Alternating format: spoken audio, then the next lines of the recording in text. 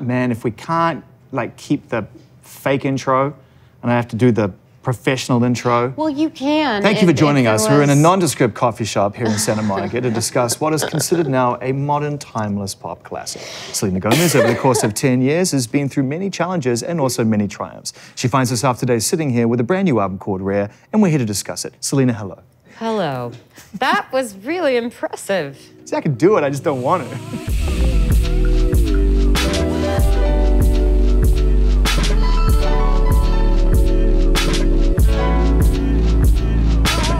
Happy New Year. Happy new decade. Happy 2020. How did you feel in the context of knowing that you were starting 2020, really hitting the ground running super fast, like the album's out? I know. And it's barely gotten started, and so I suppose in a weird way, that means that you end the year with a sort of really mixed emotions. Like, can you relax knowing that's coming? I can. I mean, this is 4 years of my life, and I think I'm completely okay with releasing it. But there had always been something that was preventing me or scaring me from doing it. And I'm so glad that I followed that gut instinct, because it's so crazy that every single moment counts, down to literally Lose You to Love Me and Look at Her Now is out. But we were still like the last day writing music that the song I personally think is gonna be one of our biggest as well. It's just that's the kind of magic that happens. And I know that happens with other artists, but the people I'm surrounded by, it just happens, and I'm so grateful. Plus, the song's pretty awesome. Yeah, so man. I'm pretty proud. And it seems to me like good people were the difference this time. No disrespect to who you worked with before, but it feels like you really chose your collaborators very deliberately on this album. Yeah. Well, I think my role, thank you. I think my role, has been, I don't want to work with anyone who doesn't want to work with me. I think I just found my group, and I think I'm getting better and better, but I only know that means it's because of the people I'm surrounded by that inspire me, that challenge me. And I think the past few years, or hell, decade if you want, I think I was really kind of hurting, and I think that prevented me from doing a lot more creatively or even content-wise of what I wanted to say. I'm interested, and I was in the studio last night. I was like, I actually just kind of want to keep going, which I never do. Now I get to have more say, too, when it comes to even putting the music together. I was always so scared to speak up with producers. Now I know most of them so well that I just give them shit. And I'm always just like, well, I don't, I've never done that really before, where I'd have a conversation, and it was an important experience for me. Were there times when you were making the record during that 4 years when you were, like you say, in pain, where you wondered whether or not you would ever get another album or a body of work out, or that it would take even longer than it has, that you wanted to throw in the towel and maybe just walk away from that process? Maybe, but I was under a contract. So, maybe. But when I would have those moments, it never lasted. It was almost like I'd have the low moment and then be like, no, fuck it. I gotta keep going. I've got to, now I feel like I need to say something. And then there's a period where I don't have anything to say, and it just would pick up quickly when I needed it to happen. Who were some of the people that you, aside from your collaborators, the small group of people that you kind of, I suppose, went to say, is this good? Like, am I on the right path? Am I making sense? Am I speaking my truth? Right. Is it good enough? I didn't. Wow. I didn't have anyone listen. It needed to be something that I liked. For you to take on that challenge to a degree yourself whilst going through this challenging time, like that can be, ultimately fulfilling, but at the time, I'm sure there were lonely moments, where you, like you say, that makes the doubt even more kind of prevalent, doesn't it? When you're kind of on your own trying to work out, navigate your way through this static to find some clarity of vision. Right. I mean, it's safe to say that I was sad. It's like, whatever. But I think to me, it's such a distant thought. I'm not in that place anymore. And I think maybe before I used to lie and say that so that people would get it, but I kind of show everything that I'm feeling in my face. Yeah. But it's not even, I can't even go there anymore if I tried. It just doesn't seem like it's a part of me anymore. Any of those ties, soul ties, or mental stuff, everything going on. It's all of it's under control, and this is where I'm going, and I see it very clearly. So there's a lot of liberation on this record. Yep. And even the moments when, you know, you're diving into subject matter to resolve it for yourself, it feels like you're doing so with the purpose of trying to get to a place, a liberated place. And so I wondered, you know, at the end of the process, what did you let go of? What did you no longer need in your life once you'd kind of been through this process of writing this album and getting out the other side? Well, I definitely had to get probably the most toxic thing out of my life first. Then it started becoming being a bit more vocal. I am naturally a people pleaser, so it's just more kind of saying, no, this isn't what I'm going to do. I started noticing, you know, people were putting, that were like setting up sessions, it seemed like favors or something. It kind of got confusing for me. And I think that's why I tend to, one of the many reasons why I tend to just always go with Ian, Julia, and Justin. Trust. Loyalty, trust, understanding. Don't give a shit about the industry, and believe in the art and believe in music and believe in what I'm saying. I have the greatest label. I'm so grateful for John and all of that. That's not really what I'm describing. I guess it's just, it is weird. And especially being in the position that I'm in as a pop artist, it is harder when it's like, oh, we're having all these things because we think you should sound like this. Yeah. I learned a lot this past year about how to navigate that. So when you write a lyric like, people go from people you know to people you don't, surely that's like a great moment for you, a moment where you recognize that's just a part of humanity. That one's funny because it was actually my friend Liz. It was her friend that had the hook, and so it was actually random because it came out of nowhere. God, take it. Which was really fun. Yeah. Everyone goes through it, you know? We go through seasons. People are meant to be in your life for some, and others they're not. I think if you accept that, though, that's an ultimately positive thing, isn't it? When you realize that if you stop holding on so tight. Yeah. To the I idea. hated change. I mean, I kind of still do. But every time I'm on the other side, I'm like, I get it. Thank you for that one. Needed that. What did you get? Like, what do you get from when you come out the other side? What do you recognize? What do you realize? What do you learn from it? Okay, good example is, I would say it's about 8, 10 years. It was really painful. And I think when Lose You to Love Me came out, and the reaction it got, I definitely knew it was a special song. I didn't know that it was going to become what it was. It was your first number one. People responded to it in such a huge way. I think when that happened, I had a moment where I said, I completely get it. The agony, the confusion, the self-doubt, all of that wrapped up into that song. That was a moment where I got it. I needed that. I went through that for something like this for other people. And that was a really special moment. I can't think of anyone who's lived the kind of life you've lived and you're still only 27 years old. To be launching a music career at 17 with what you'd already done, and then to go through the process of growth and identifying and understanding who you are, all in the space of the public eye. And you worked the whole time. How hard was it to find a balance? Was that one of the biggest challenges, finding the balance between work and you? Because you didn't stop working. Even when you were getting sick, you still worked. Yeah, I think I needed to because it kept me going. So sometimes I pushed myself too far. When I did have to take moments and step back, I didn't find that it was embarrassing or that I was letting myself down or letting fans down. It meant that I needed to make sure. I didn't want to get to a certain age where it was almost too late, that I didn't figure this stuff out. And I had been going through all of these different emotions, not specifically within relationships. It's personal, it's, you know, bigger than that. It's people at home. There was a lot there. And I'm grateful because it has brought me through all of it.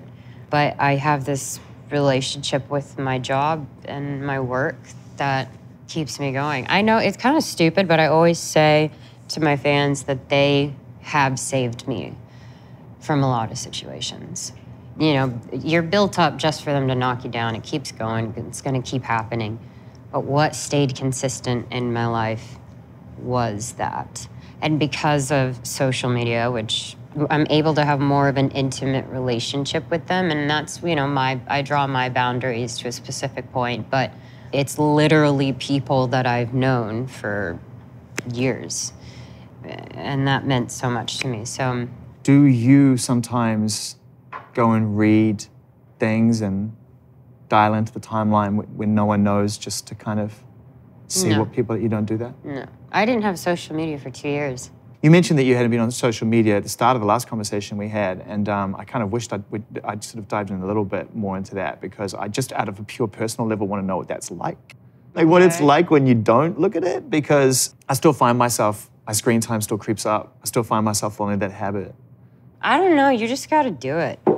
I was driving myself crazy. First off, there was a million things that I didn't want to see.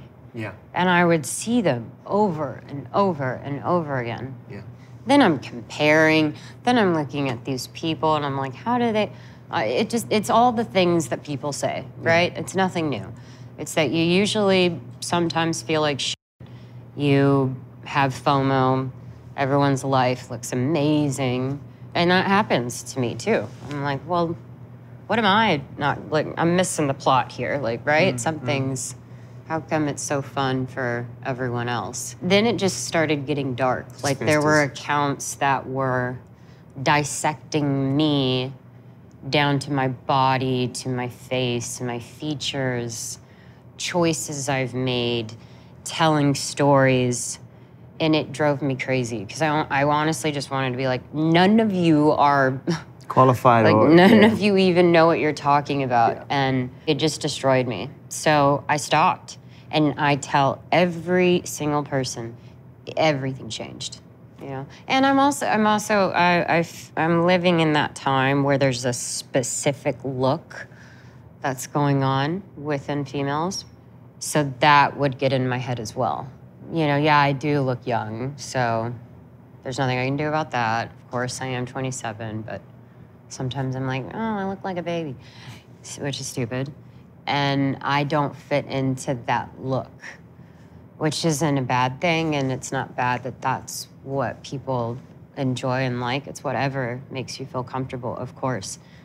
But like, when I was out of social media, I was so much happier with just me, myself, how I looked. And that helped a lot. During those reflective times, you know, when you're getting into a place and you find yourself going into a personal space where you can just have the freedom to think about what you want, not be distracted. What's the one thing, the prevailing question or prevailing anchor you kept coming back to that you knew you had to get through? I just needed to let my old self go. I was purging multiple different things, but it was specifically who I was then. I would like to say that this is a fresh start, and I started with this album, but I'm gonna continue to just do better and do everything I can to make it great. I mean, it's a complete human experience, this album, from start to finish. You know, it starts with a song called Rare, and which is just I mean, I've never heard that in a song. I loved that. That actually is a word that sums up what the purpose of my position is, which is letting people know that they are completely unique within who they are. Yeah. So that's the biggest thing, right? It's like they don't fit in, or they feel like they need to be a certain way, and who are they looking up to is very scary also to know who they're looking up to. And I think it was such a perfect description of how I think girls or women are meant to feel. You know, it's even acknowledging I don't have it all, but I do know that I'm worth something. I'm not going to settle, and I'm going to wait, because there is something out there that is going to give me that feeling that I deserve and that I want. You know, to get the best out of your collaborators and the best out of each experience in a recording studio, you know, you have to be as honest and open with each other as possible. How was that for you, knowing that you were going to dredge up details and examples and stories and even people by name, and share that with people in a trusted environment? Like, I don't see how you could have made Rare without doing that. The subject matter on the record, as well as you're hiding it and keeping it to yourself and letting us work it out. I figure you got to go there to be able to dress it up different. It would be. It didn't even need to. It didn't even needed to be said. Yeah. And it's not because I wanted any sort of spotlight on that situation. If anything, I'm wanting the spotlight completely separated. Yeah. But it wasn't in a vindictive way. It was simply like, okay, I actually have my part to say, and I waited. I wasn't just, you know, irrationally doing something to just be like coming from a place of, well, like I'm over it. That's not where I was. When it all came together, it just felt right. And I was okay with that. Other than the fact that they pay attention a bit more to my personal life than maybe others, it's gonna be, you know, it's going to be gone in a day. There's going to be another story. There's going to be something else. So people will ultimately know, yes, where the inspiration came from, but then it kind of ends there. Moving away from any particular individual and just talking about the concept of having a normal human relationship. As long as you've been interested in forming any kind of bond with anyone, it's been visible for the most part. And I figure that's got to distort at some point your concept of what a normal relationship is or what the possibilities are. Whether you acknowledge that at some point and decided, no, I need to get back to a place where recognize this is just an unusual and strange environment. Well, if I could be honest. Of course, always. It is so cliche. It's just, everyone dates everyone. It always seems to be within a little bubble, and it's because it's safe, right? It's, you know, you're wanting someone to understand what you're going through. You're almost wanting a counterpart of creativity as well, and it's, you know, interesting and fun. But the problem with that is that you end up, whether you admit it or not, you're having a relationship for people and not even for yourself. There's almost this point where it's like, oh, we're making it known that we're together, or whatever, whatever it is. It's like, you just need to decide within our world if it's for you or is it for show. Yeah, right. There's a song on the record that comes in second, which is Dance Again, which is, you know, borderline kind of house, techno, throw yourself on the dance floor. It's so much fun. And what's cool about it is it has all the emotion that you want from a great dance record. It's not just this kind of like bolsterous, hands in the air banger, like cliche. Right. It's like, nah, man, it draws you in and it makes you really think. You emote when you listen to it, and you'll emote when you dance to it, which I think is the perfect kind of dance music. Yeah, and it kind of complemented Vulnerable, because when we wrote the record, it was we were just talking about the next kind of chapter of when I step into meeting someone. It's like, if I were to give you all of these things, are you able to do that? I expect that. If not, I'm totally okay letting that go, but I'm still gonna remain vulnerable. I'm still going to remain open and okay with my emotions, okay with being pissed or sad or upset about it. So it kind of complemented that. Dance Again is saying I'm able to get back to that. That's Justin? Yeah. Come and sit down. Let's talk about this record and dive into it.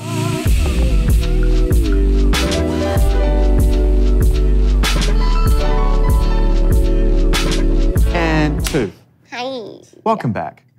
Welcome. As you heard, Selena Gomez is releasing her brand new album, which is called Rare. We're now joined for part two And I hope you like it. by her esteemed colleagues, Justin Tranter, Julie Michaels. Great to see you. Like that. Good afternoon. Great to see you, darling. Good afternoon. Hello. This is part of the Loyalty crew.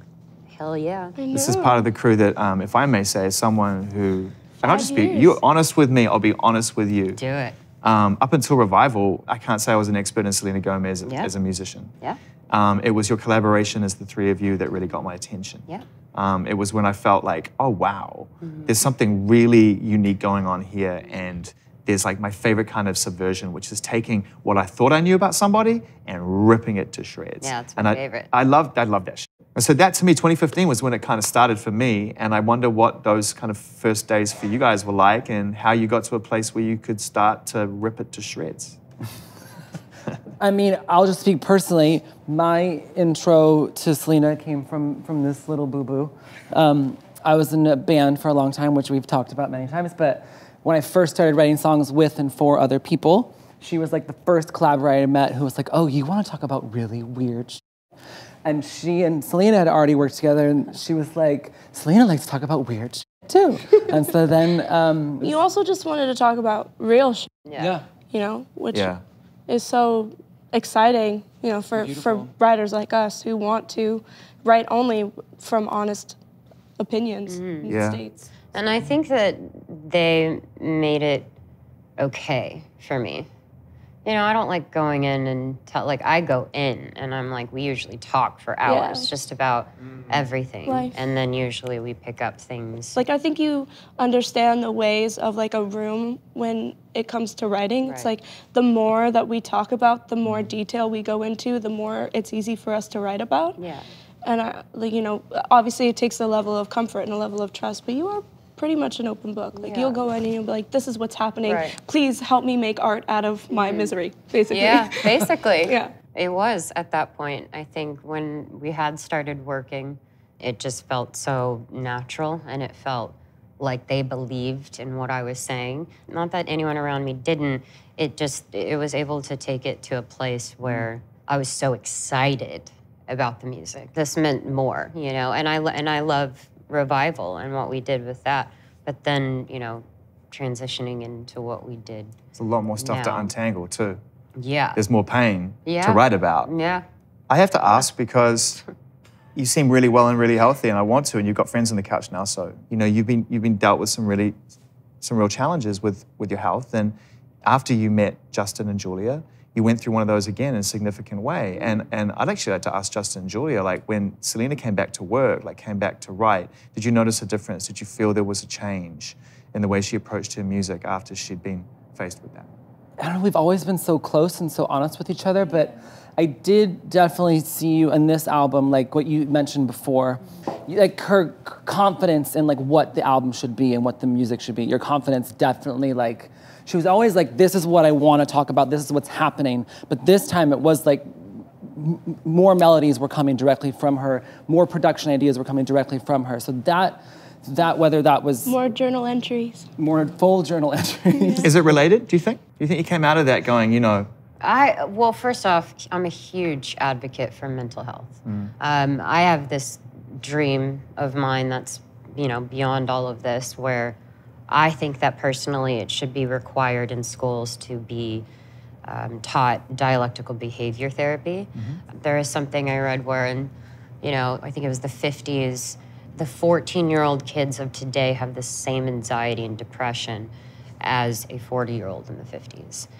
That says so much, and I don't know why that perhaps doesn't shake people up a bit to where maybe there should be more of that accessible. I agree. I am glad that it is being discussed more. I'm glad that we are having the conversation, but it saved my life. Yeah, 1,000%. I needed to know. Yeah, and stopping to know that it might have been bigger than something I could control. And I think to what Justin was saying, it is a huge part of how I was able to release it and let it go. And sometimes we would just even write songs that were like, just to purge things out. And like, that's never gonna see the light of day. But it's just, you know. That verse is not allowed to ever see the public. Exactly.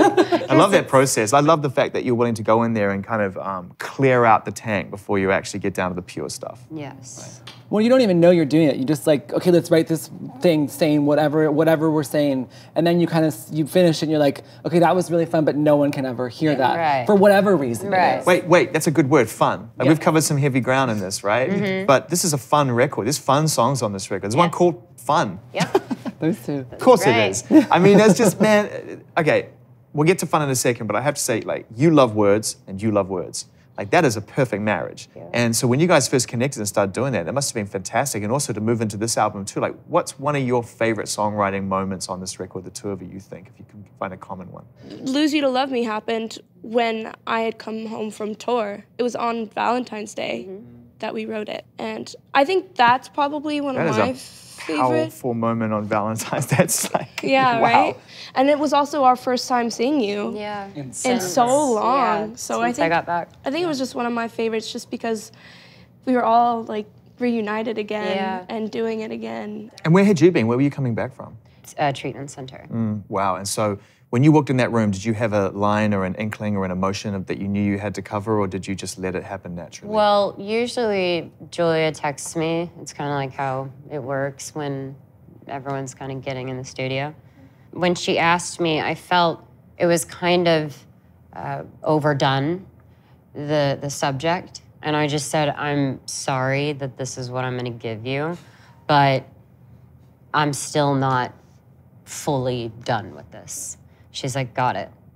And so when I walked in, and it was literally just the piano and the chorus and a bit of the first verse, and I just like sat there. And I tell people this too, because it was also such a very raw moment. A, I had just gotten back, but B, we were in the bright daylight, you know, and that's not normally how you're maybe talking about something like that. And then, you know, Julie had to leave. Well, we did the second verse, and then you guys did the bridge. Yeah, which then without became the me. outro. Yeah, got it. But we you were FaceTimed FaceTiming me her. on my way to New I was York. like, okay, we know these lyrics are great for the bridge, which is now the outro, but like we need your approval on the melody. Because even though she's the queen of words, she also writes some of the best melodies of all time. Definitely. And she was like, yep, approved. And we're like, okay. That was it, you know? It was just done. So and it was crazy. very quick. Yeah. I feel like the ones that come the quickest for us are usually the ones that feel the most right. Right. Yeah. Because we're not overthinking it, and we're just in it. Yeah. It's a human album. Like I said, it's a human album. It covers a lot of ground of what it is to kind of feel a lot of things from the very deep right through to the frivolous, you know, and they're as equally important as each other. Yeah. You can't live deep all the time. You go crazy. Yeah. Sometimes you just need to write a song like Crowded Room. There is this this married couple that I'm friends with. Yeah. They're older and they're awesome. And they had told me this story, which was really sweet, very cheesy, but adorable. They do a lot socially. So they're in rooms a lot, they're with a lot of people. And one of their things that they do is that they're not always together, which I love, I admire. They're like, we don't really stay in every moment, we go and do our own thing. And throughout the night or day or whatever they're doing, they'll just kind of make eye contact and do this and then turn away, which means you're my number one. And it's just a check-in. And it's kind of cheesy, but I thought that was so sweet. That's cool. And so the concept of crowded room and it feeling, you know, that it's just you two is very romantic and it's fun. And then to get Black on it was awesome. Yeah, I mean, you've picked your collaborators brilliantly. I mean, why did Black come to mind? I mean, apart from being a great melodic writer and a fantastic artist. So we had discussed features, and at first I didn't want any. Yeah. We were kind of going through what, you know, who would want to do it, but would sound great and complement. For me, it's his tone and his like it's his voice as well. So it's kind of the rapping part, but it's the singing. And, so I was blown away when I got his cut, because obviously they go and do their thing, and so it was awesome. Except for the Cuddy thing. I mean, the Cuddy thing sounds like it was far more of a genuine old school collaboration. Yes. How did that come about? I have to ask. I mean, he's one of the cornerstone artists of our time. Yes, so I went into the studio with MNEK and Madison. Everyone was kind of saying, maybe we should do up-tempo, and I said, I don't know, let's try something acoustic. Messed around with that, I didn't like it, didn't work. We scratched the idea. And I kind of got exhausted, so I said, I want to do something weird like Kid Cudi. And I mean that in a compliment. And I didn't know what that was gonna be, so we were listening to different sounds, but I just had that melody when they were saying, what's what does that mean, you know? And I'm like, something where he's so good at storytelling, but changing it up with every line, it almost has a character to it. And so that was when... And he does have a very distinctive melodic sense about Yeah, I mean, it's very there. You know who you're listening to. You know, that's when the melody came about, where it has that kind of sing-song, like playground type of chorus. And so we had nothing to it. It was just that. Then we did the verses, and my A&R came in. I said, this is who inspired it, and, you know, how do you like it? I was really excited about it. And without my permission, which will never happen again. Wow. Because I have a major fear of rejection. And so I think they know that I also don't, it's not take advantage, it's just like I'm scared to ask artists, especially certain artists that are particular. So someone sent the record to his management. Apparently, he had heard it that exact day, and he loved it. So then they told me, and I remember exactly how it went down. I was like, what? I was like, oh my gosh. I was like, no, you're kidding. And then I was like, how? How the hell did he know? Oh, and then it was that moment where I found out, and I was kind of like, yes, amazing. I'm so excited. And you're so fired? There was just a no. There was a bit of just, I was a little annoyed, but it was perfect. And so he wanted to have a phone call. And that's when I had told him, as far as production-wise, I said, I would trust you on this. You know, I've built this part up, and if you like it, I know of course, I know your ability and what you can see. So I'd actually love to know what you feel and hear what you feel for the record. Then he came to LA, and we were in the studio for 2 days. It was very, very scary at one point, because cutting notes is like the scariest thing in the world to me. But I had ideas for the intro and stuff, and his response to that made me feel so comfortable, because it ended up working, and it was so great that it happened that way. Surely you can finish off an experience like that, and it gets you somewhere closer to not being so scared to ask, and it helps trusting yourself more. For sure. Because you've got two of the best writers in the world on your team, and you got Cuddy. Why are you making that face? Is that too much? She doesn't like compliments. I love them, by the way. So Keep going. Sorry, one of the greatest songwriters of our generation and his sidekick on your team. It's kind of vice versa. I guess I'm trying to get at, and I don't want to come across as overly concerned or patronizing, but yeah, through all the achievements of your life and all the work you've done, and everything, the journey you've been on to 27, a very pivotal year, an important year. Surely now you can think about this album and the kind of people that ride for you on this album and want to be a part of it based on the quality of the music, but also just what an honest and genuine person you are. Does that resonate now? Are you able to acknowledge and appreciate that? I think that's how I've continued to have a career, is that I'm very okay with speaking about that, speaking about myself through that. I think that's truly what has sustained me. And I don't do it purposefully, I do it because it's necessary for me. I came from Disney, who I have the utmost respect for, and has, you know, that they changed my life. But when you're coming from a machine like that, you end up losing a bit of that vulnerability, because you are meant to carry something, which is carrying that brand and making sure that you are being a respectful person that families are okay with and that kids can look up to. And so I had dealt with that for so long that I had been conditioned.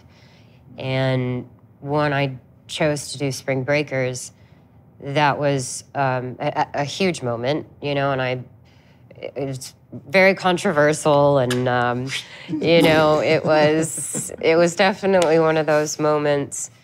But it slowly happened where I didn't want to have to be okay.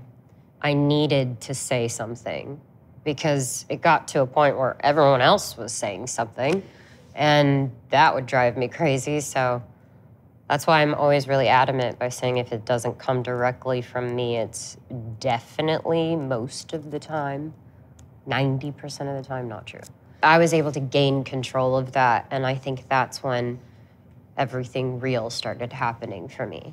And Good For You was the starting point for music in that world.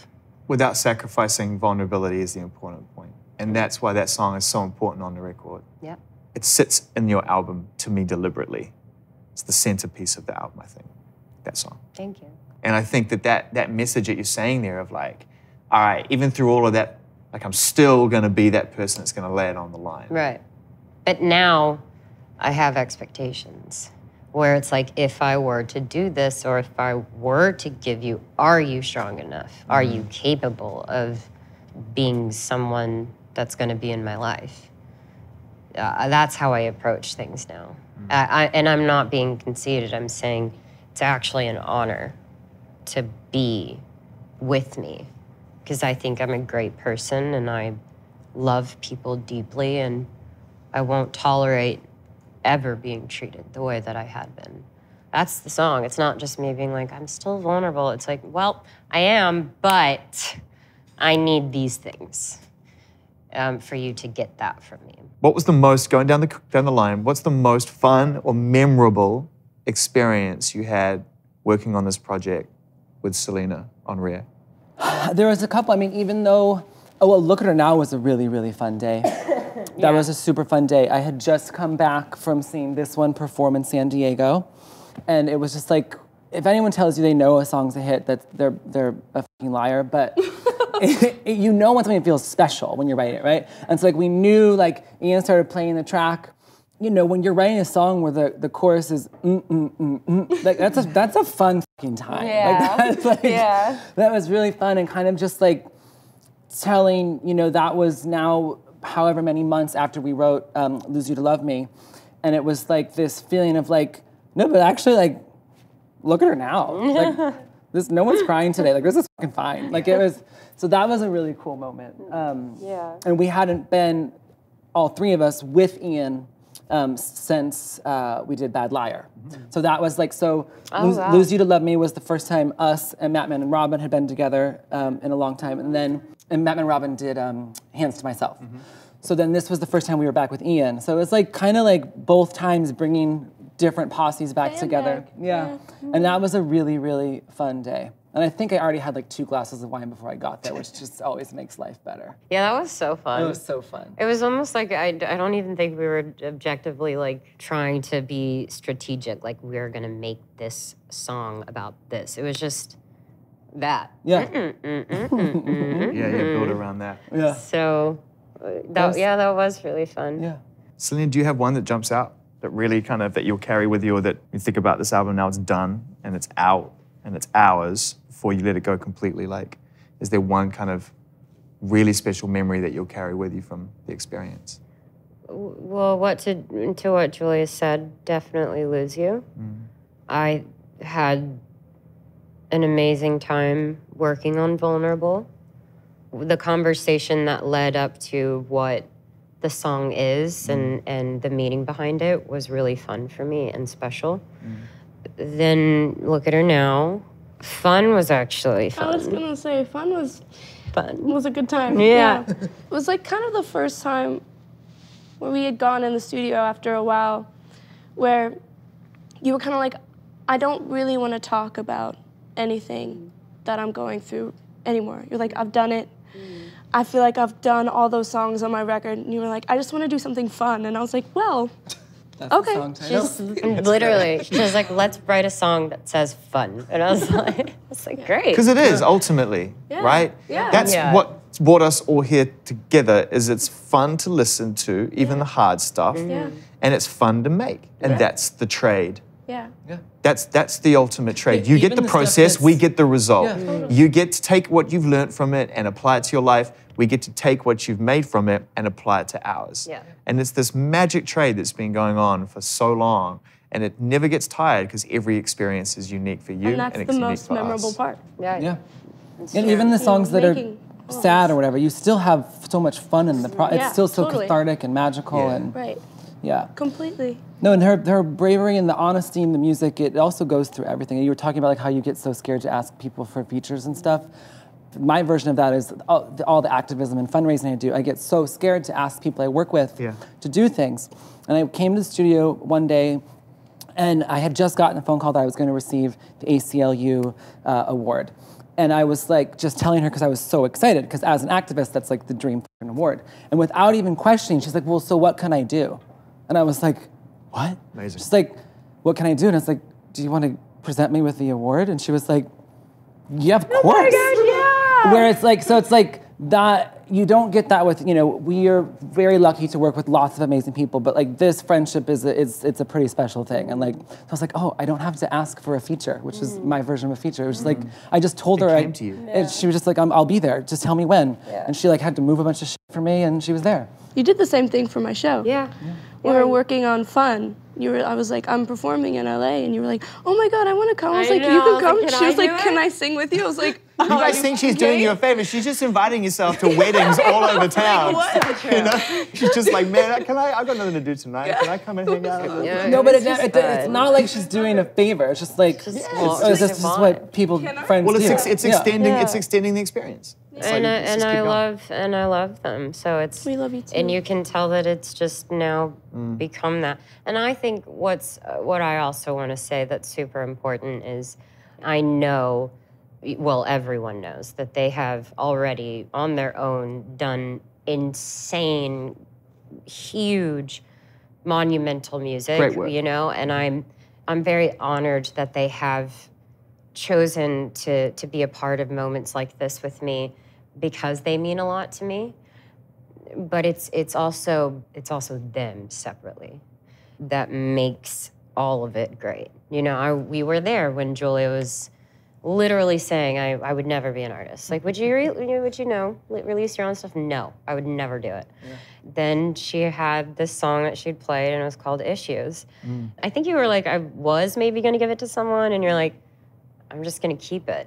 And me and Justin were like, yes! Like, just keep it, mean like put it out, or like you're just gonna like keep it away from the world? It's like, no, like put it out with my voice on it. And it's like... We were so excited. We even have a video that you have where I think it was at the moment it came out. I think it was like the day it came out, and we're all in the studio so excited that, her single came out. And to be a part of that has been incredible as well. I mean, you say we've done incredible things, but like, a lot of the things that I've done have been because of you. Like, I've had my first platinum record with you, my first #1 song on the radio with you. Like, you've been so many of my firsts, and I'm just as grateful for you as you say you are for us. So.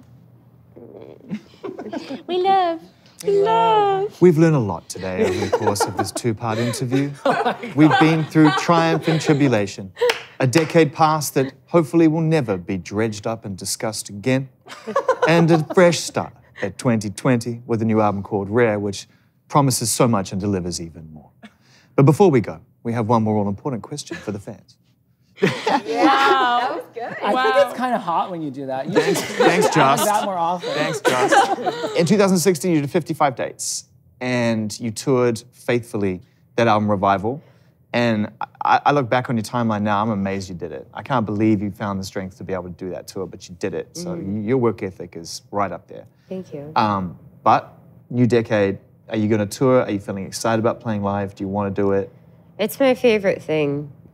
Besides film, it's my favorite thing in the entire world, is actually connecting and having moments with everyone, because it's theirs. They've taken what I have and have made it theirs, and to see physically what that means to people brings me to tears every time.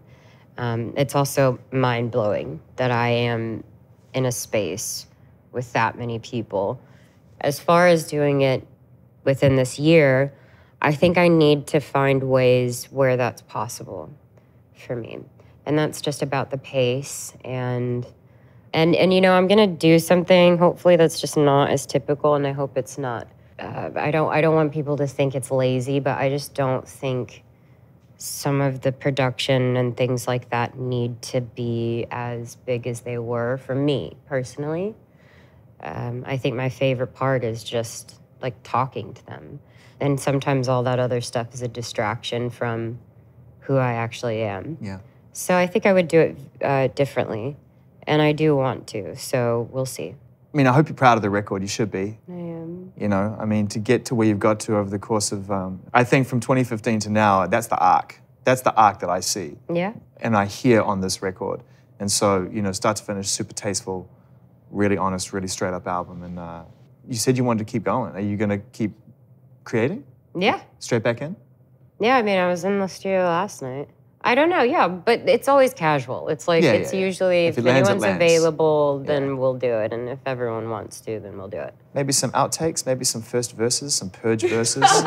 Maybe see the light of day one day on a particularly brave and honest moment. I've already been pretty honest, so. You are an honest human being. Well, I really appreciate that. It's always more fun when someone's willing to move into an environment where they tell their truth, but never at the sacrifice of their own well-being. And I think you do that really well. Thanks for your time. Appreciate it. Thank you.